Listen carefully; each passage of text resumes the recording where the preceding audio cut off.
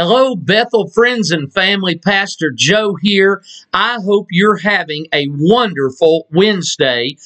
Yes, this is a rerun or a redo of the earlier Bible study today. I do apologize if you tried to watch the earlier Bible study. I had updated some software and it turned off my microphone, which may have been a benefit and a blessing. But here we go. It is Wednesday. It's time for a Bible study. And so I was watching the news the other morning, and they were talking about Thanksgiving and how not to overeat. Now, I know I should not start with this at all, but it said that when you get up on Wednesday morning, don't skip breakfast, that you need to eat, and then eat a small meal, and then at lunchtime, eat another small meal. Now, what are they talking about? And then there's probably 4 snacks in between all that, and then eat a light dinner. Well, it was just talking about being healthy in the way we eat. And yes, Thanksgiving is a time. It's really hard to be healthy in the way we eat, but we need to feed properly. Maybe I should say we need to eat properly, but the thought I had is that we need to feed on God's Word properly. Now, tomorrow, we're going to feast, right? We're going to eat a lot. And so maybe today, and I know it's late, so you probably won't get to this till sometime later, but we need to feed on God's Word. The Bible says man does not live by bread alone, but by every word that proceeds forth from the mouth of God. Listen, God wants to speak to us, and He wants us to feed on His Word. And so we're to be people who partake of the Word. And so we need to do that. So it's Wednesday. Let's have a Bible study. We've been working through the Gospel of John. We're in the second segment, or technically the third segment of chapter 16. And so Jesus is explaining to His disciples things that are coming, and He really tells them this is the calm before the storm. Now, they've heard over and over again that He has to leave, that the Father sent Him, that He's going to pay the penalty of sin, but He's going to leave. And last week we looked at when He said, you're not even asking where I'm going. You ought to be excited about that. You ought to say, where are you going? And then Jesus says, I'm going to send you the Paraclete, the Holy Spirit, the one who will come beside you to teach you and to lead you into all truth. And so again, the Word is truth. God communicates through His Word. When we pray, we speak to God. But when we read God's Word, when we study God's Word, God speaks to us. Now, I want to just share a few quick thoughts because I know I spend too much time. But tomorrow's Thanksgiving, and maybe when you view this, it'll be after Thanksgiving. But there's a lot of emotions that happen on a very special holiday, a day of celebration. Now, tomorrow, Thanksgiving Day, is a day to give thanks. The early settlers gave thanks to God because they were alive and they had food to eat. Now, we are far beyond that, but we need to give thanks. But we also need to acknowledge that Thanksgiving is not always a day of celebration. Now, for many, everyone is gathered around the table. Everyone is in the house. There's a lot of food, and it's a lot of celebration, and it's euphoric.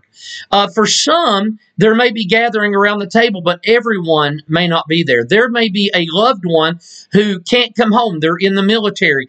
Maybe they're on a trip and can't get back. Maybe they're too far away to travel because of the expense or the time frame. And then there still may be somewhere out there a hesitancy to travel because of the COVID virus. So there's a lot of reasons why someone may not be at the table, and that's heartbreaking, isn't it? That's difficult. And so we're going to think about that in the Bible study, actually, because Jesus talks to us about how to deal with the storms of life, but maybe even more beyond that. Maybe there's someone not here this year, someone you desperately love who's gone on to be with the Lord. And so this may be a very painful day, this season of Thanksgiving. And we think we should be giving thanks, but our hearts hurt. And so I just want to acknowledge all those emotions. And maybe you're receiving this after Thanksgiving and you think back and say, wow, I felt that. And so listen to what God's Word teaches us. And we're going to dig into God's Word. And it helps us every day, all day, in all circumstances, even on days of great celebration. Well, today's Wednesday. It's time for the Bible study, the calm before the storm, John 16 through 33. Today is November 24th, 2021. So let's dig into God's Word. Sadness will be turned to joy. Isn't that right? In the emotion wheelhouse that I was talking about, in a little while you won't see me anymore, but a little while after that you will see me again. Some of the disciples asked each other, what does he mean when he says, in a little while you won't see me, but then you will see me, and I'm going to the Father? And what does he mean by a little while? We don't understand. Jesus realized they wanted to ask him about it, so he said, are you asking yourselves what I meant? I said in a little while you won't see me, but a little while after that you will see me again. I tell you the truth, you will weep and mourn over what is going to happen to me, but the world will rejoice. You will grieve, but your grief will suddenly turn to a wonderful joy.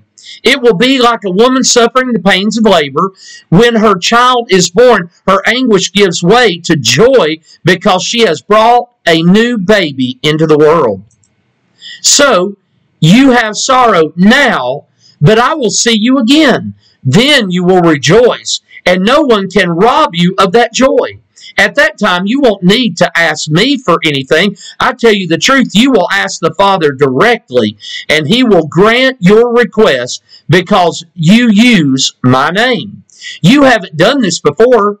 Ask using my name, and you will receive, and you will have abundant joy.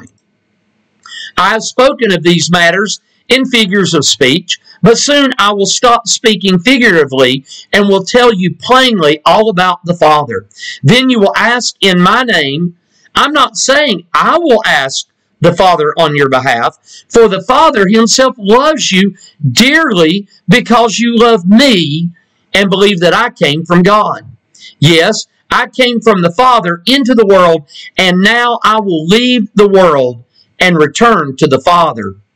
Then his disciples said, at last, you are speaking plainly and not figuratively. Now we understand that you know everything, and there's no need to question you. From this we believe that you came from God. Jesus asked, do you finally believe? But the time is coming, indeed it's here now, when you will be scattered, each one going his own way, leaving me alone. Yet I'm not alone, because the Father is with me. I've told you all this so that you may have peace in me. Here on earth, you will have many trials and sorrows. But take heart, because I have overcome the world. Well, that's some encouraging scripture. In the midst of turmoil, chaos, struggle, Jesus is heading to the cross. He's been betrayed. He's promised that things will get better by the coming of the Holy Spirit. But now he is in a place, it is the calm before the storm. And so Jesus begins by saying, okay, this is what it's going to look like. This is what you're going to experience. It's all just a matter of time. And so as we begin our text, maybe you heard that and you wondered, okay, Jesus, what are you talking about? In a little while, you won't see me anymore, but a little while after that, you will see me again. Now, you know, we already know the story, don't we? We already know the whole gospel. We know what's about to take place and how it will end in a wonderful resurrection story, right? But the disciples did not have that information yet. Here they are in this place of hearing Jesus saying, I'm going, and you won't see me, but then you'll see me again. And you know, I thought about that. As believers, if someone we love that loved the Lord has gone on to be with the Lord in heaven, that is separated from us, isn't that the truth? We won't see them for a while, but then we'll see them again. And even though we may be scattered all over the place, there will be days we will see each other again. So take heart in that. Don't be discouraged. Be encouraged. But it's all a matter of time, Jesus says. And so this is how time will play out. Gone today, here tomorrow. Now, I know the actual phrase is here today, gone tomorrow. But Jesus says, okay, I'm leaving, but I'm coming back. And boy, that's a celebration just to think about. He says, you will see me again. And so the disciples say, I can't see what you're saying. Now, I know we would think, I can't hear what you're saying, but my sons have told me, Dad, it's not that your ears aren't working, it's that your brain isn't working, and you don't understand what we're saying. You hear the words, but you don't see, you don't understand. And so the disciples go into this. Some of the disciples asked each other, what does he mean when he says, in a little while you won't see me, but then you will see me, and I'm going to the Father. Now, what's really interesting here is they have heard so much of what Jesus has said, but they haven't processed it all. Now, Jesus did not say in verse 16 he was going to the Father, but previously he had said that multiple times, and so they're starting to process. He's going to the Father. What does that mean? And what does he mean by a little while? We don't understand. Well, don't we get in that boat a lot? We don't understand some of the things of God, but God, and through his Son Jesus, wants us to grasp the things that he's saying. And so there are times when we don't understand, but we're going to find out how we can get the information we need. And you know, it's like Jesus loves to tell stories. Jesus uses common everyday occurrences. He talks about farming. He talks about different things that people understood. And so here he uses the illustration of a woman giving birth to a child. And so he says, it will be like a woman suffering the pains of labor. When her child is born, her anguish gives way to joy because she brought a new baby into the world. So you sorrow now, but I will see you again. Then you will rejoice, and no one can rob you of that joy. Jesus says, and this whole idea of his living, the crucifixion and then the resurrection is really an imagery, a picture of birth. It's a celebration of a child being born. And so Jesus says, get that imagery in your mind. And yes, it is intense. There's great anguish. There's great pain. But when that baby's born, it is a celebration. It's a time of rejoicing. A new life has been brought into the world. Now, what's going to happen with Jesus? A new life is going to come into the world through the resurrection. Eternal life can be experienced by all through the gift of Jesus. And so Jesus says, hey, we're really talking about some celebration here. We're talking about joy, but you need to understand, I'm trying to communicate in words that you can get. It's difficult now. It's going to get better. There's going to be joy. Well, Jesus prepares us for the storms of life by offering us a clear picture, though illustrated, of what is to come and how it will affect us. So Jesus is saying, I want you to know what's coming, and listen, the outcome should be joy. Well, extra help is available. Now, I really think this is the heart, the meat of the text when we hear about our greater connection with God. Now, we've been promised in the previous verses of the coming of the Holy Spirit in chapter 16. The Paraclete is coming. Help is available. But listen to how we connect with the help in verses 23 following. At that time, you won't need to ask me for anything. I tell you the truth. You will ask the Father directly, and he will grant your request because you use my name. You haven't done this before. Ask using my name, and you will receive, and you will have abundant joy. What's powerful here is Jesus says, you've never done this before. And you know, before I met Jesus, I'd never prayed in his name, not until I was told to cry out to him, to call out to Jesus. And then we read in Scripture, and I remember reading that we should pray in Jesus' name, to ask the Father. And here Jesus says, How do you tap in to the help that's coming? He says, you go directly to the Father, but you go through me. And so all of a sudden we see the whole Trinity at work here, Father, Son, and Holy Spirit. We're going to ask the Father in Jesus' name, and He's going to send us the help we need, and it's going to come through the Holy Spirit. But the outcome of asking is that we experience joy. In the midst of struggle, in the storms of life, we can experience joy. That's what our Lord wants for us. And so what does it look like? It's the transition of power. Now, not technically, because we know God the Father, God the Son, God the Holy Spirit work in conjunction together. But Jesus says what you need to understand is right now for the disciples, they had been asking Him here on earth for understanding questions they had, and they could go to Him man to man, so to speak. And Jesus says, you know what, I'm going to be gone. You're not going to be able to do that. So you're going to go directly to the Father. And so in a sense, it's a transition of power from this earthly understanding of communicating with Jesus to the heavenly understanding of tapping in to the source, the power of God Himself, the Father. Well, security clearance is given, and Jesus says, this is how you get in the door. This is the security code. This is the password to get in. It's my name. Jesus says, if you ask in my name, you will receive everything the Father has for you. You will receive, and you will have abundant joy. And that's what the Father wants for us. I've spoken of these matters in figures of speech, but soon I will stop speaking figuratively and will tell you plainly all about the Father. Then you will ask in my name. Verse 26.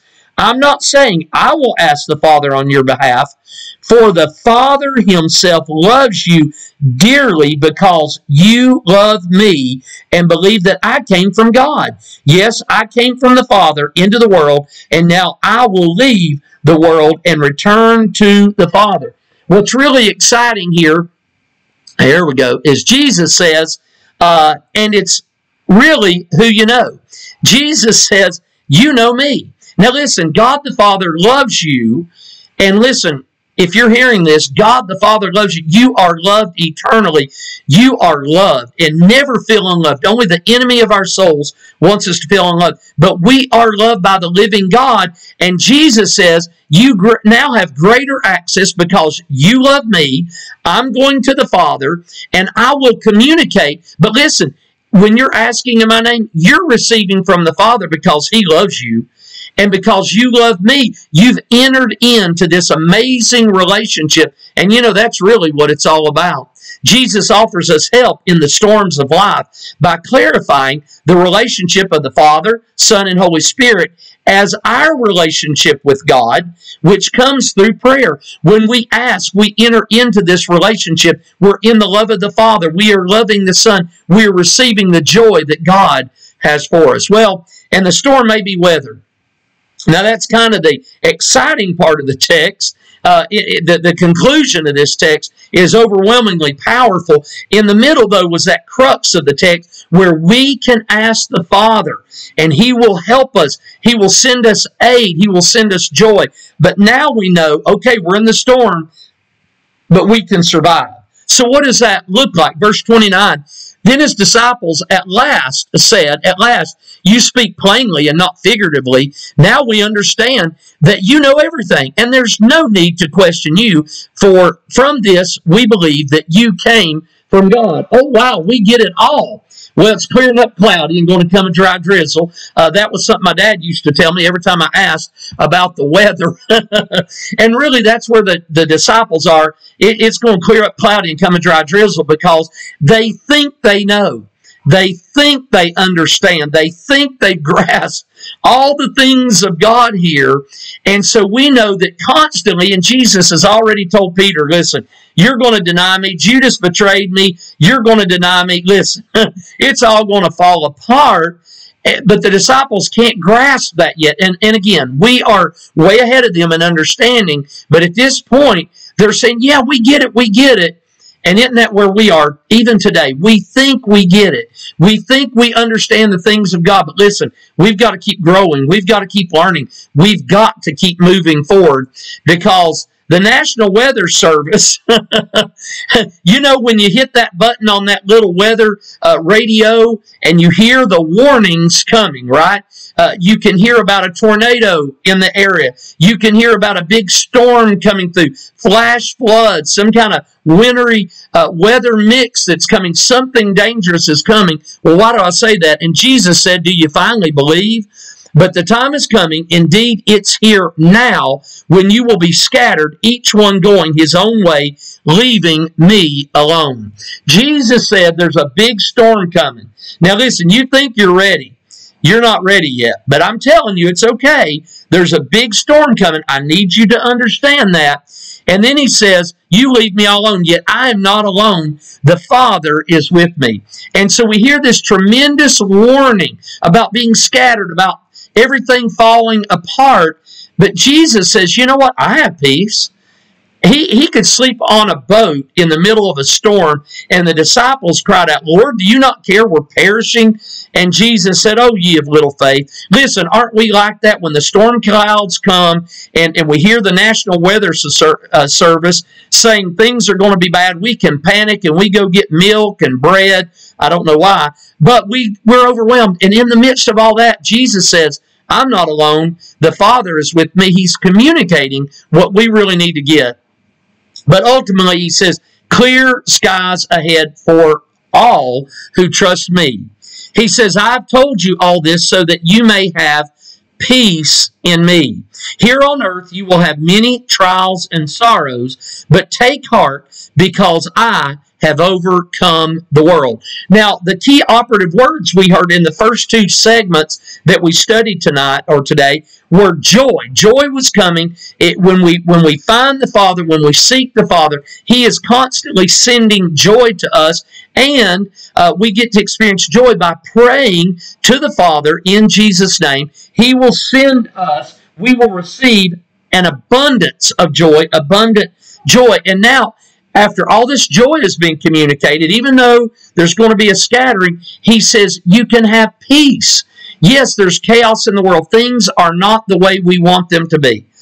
Maybe on Thanksgiving Day, things were not the way you wanted them to be. But you know what? You can still have joy. You can still have peace, the peace that comes from God through His Son. And he says, listen, yeah, there's trouble. There's struggles. But listen, I've overcome all that. And so he says, I'm setting before you an example. Yes, difficult days.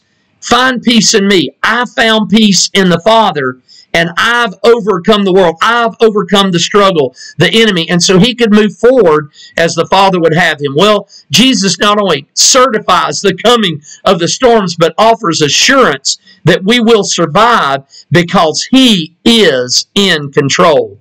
Well, the calm before the storm is a kind warning to prepare before it's too late. Jesus knew what was to come and how to prepare those that loved Him for it. At the core of His warning is the promise of a relationship that offers more than assistance, but total provision. Jesus is our shelter in the storm. All we have to do is ask. He weathered the storm of eternity so that we also may make it safely through. Trials and sorrows are the forecast before us, but clear skies are coming. In the meantime, He offers us joy for the struggle, and nothing may take Him from us. Ultimately, it's our relationship with Him, the connection with Him and the Father through the power of the Holy Spirit that brings joy and peace, and He cannot be taken from us. Well, let's pray, and then we're going to receive a blessing. Let's pray together. Father, we've just read in your word that if we would ask in Jesus' name, that we could receive joy and that we could receive peace. And Lord, we would say so often, we don't have a lot of joy. The struggle is overwhelming and there is no peace to be found. But Lord, we have found peace in you, and we're grateful that you made us these promises, that if we would ask the Father directly in your name, that He would work to give us great provision, to give us all that we need. And ultimately, it's a relationship with you. And so, Lord, as we connect, between the Father and the Son through the Holy Spirit. Would you allow us to experience that great joy? And Lord, maybe there's just some difficult days right now for many of my friends. I pray right now as they cry out to you, as they pray, as they ask for your care and your kindness, that you would exchange their pain and struggle for the joy that comes from you and you alone. And may that be given through an overwhelming peace that truly understands that, God, you are in control and we're not. But Jesus, we hear again, you've overcome the world. And so we trust in you and we celebrate that. For it's in your precious name we pray. In Jesus' name, amen. Well, hey, if you prayed, we just prayed according to the Bible. The Bible said, ask the Father in Jesus' name, and we would receive from him. All we had to do was ask. Well, that's good news. Be encouraged. Here's the blessing. The blessing. 1 Peter 5:8-11. Stay alert. Watch out for your great enemy, the devil. He prowls around like a roaring lion looking for someone to devour. Stand firm against him and be strong in your faith. Remember that your family of believers all over the world is going through the same kind of suffering you are. In his kindness, God called you to share in his eternal glory by means of Christ Jesus. So after you've suffered a little while, he will restore, support, and strengthen you, and he will place you on a firm foundation. All power to him forever. Amen and amen. Remember, he overcame the world, and we overcome through him alone.